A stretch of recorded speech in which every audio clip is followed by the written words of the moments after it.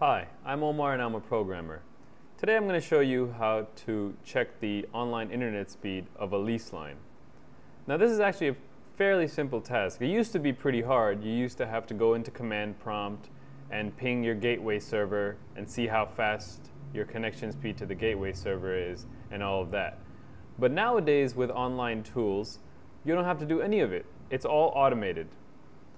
So my favorite website is speedtest.net, but you could go to speakeasy.speedtest.com and it's pretty much the same thing. I just like speedtest.net because it's a little more automatic and it's aesthetically a little more pleasing.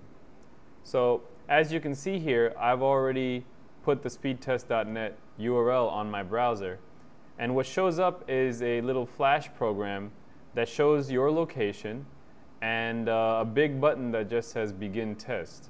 That's part of the reason why I like it, because it's just a very easy thing to use.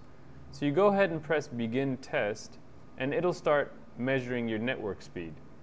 You might want to do this 2 or 3 more times to get the average network speed, just to rule out any network anomalies and such. For instance, as you can see, my internet ping rate is actually pretty fast, and it's showing you my internet rate right now in what looks to be a car dashboard speedometer aesthetic.